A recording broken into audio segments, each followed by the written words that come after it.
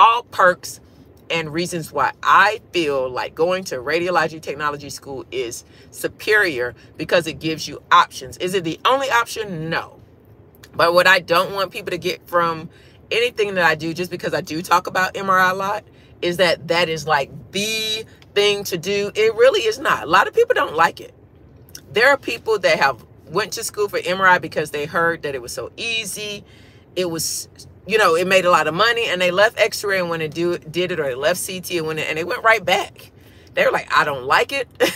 It's too slow.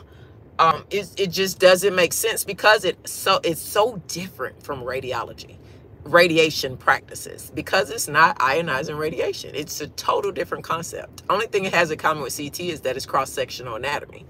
That's the only difference. And that's why I say, don't get hung up on, I really want to do MRI because it looks so cool. Everybody has these cool little tumblers and they're drinking out of them. And then they're scanning and, ooh, let me make the bed up. Let me clean.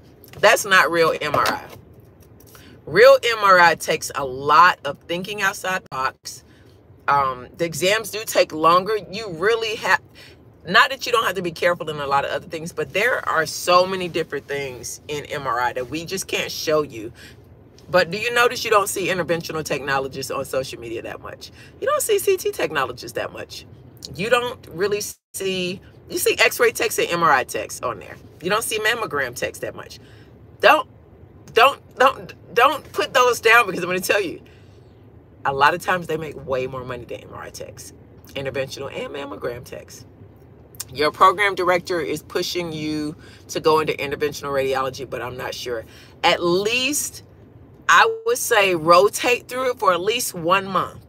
Not a week. Rotate through it for one. Because the first week, you're kind of getting acclimated to all the 8 French and 7 French and catheters and the different catheters. It's overwhelming the first week because there's so many different catheters. But I'm going to tell you, after week 2, I knew what catheter this doctor wanted. I knew what procedure used, this kind of French needle. I knew everything. Like by 2nd week, and they eat so well in there because the representatives from these companies are always in there. So and you're in there for a while. You get called. It's a lot of call for interventional. It is a lot.